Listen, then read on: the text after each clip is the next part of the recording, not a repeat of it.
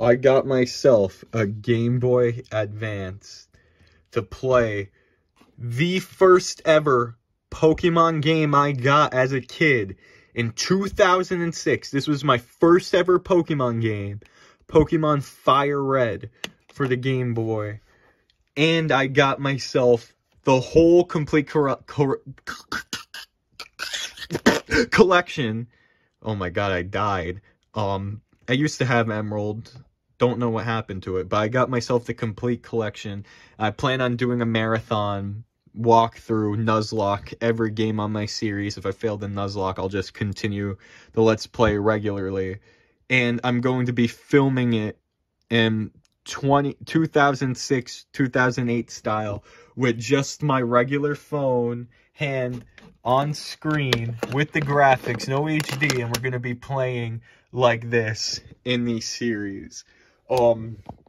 Super excited to do it. I don't care if the series don't do well or not, just something I always wanted to do. It would be fun, gonna do some crazy things with the videos, but look forward to that. I'm going to be marathoning every single Pokemon game that I possibly can up until the point of the Sinnoh remix, starting with these, because I want to be able, my ultimate goal is to transfer every single Pokemon, this game I'm playing in my own free time, from all these games into Diamond, Pearl, and Platinum, Heart Gold, Soul Silver, then into Pokemon Black and White and Black and White 2, then transfer them over to X and Y, play X and Y, then do Omega Ruby, Alpha Sapphire, Sun and Moon, Ultra Sun and Moon, and then get them onto the Switch. It's going to be a journey with all these people, and I want to see how far I could get. Right now, the main goal is to just complete these games, and I'm just super excited to do so. And I've also upgraded the Pokemon 25th Anniversary card collection.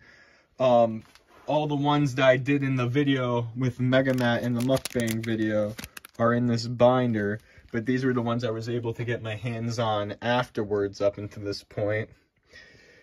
And it's looking pretty good. I think I'm getting close to having them all. Gotta catch them all. Gotta catch them all. Pokemon. But yeah, that's how that's going.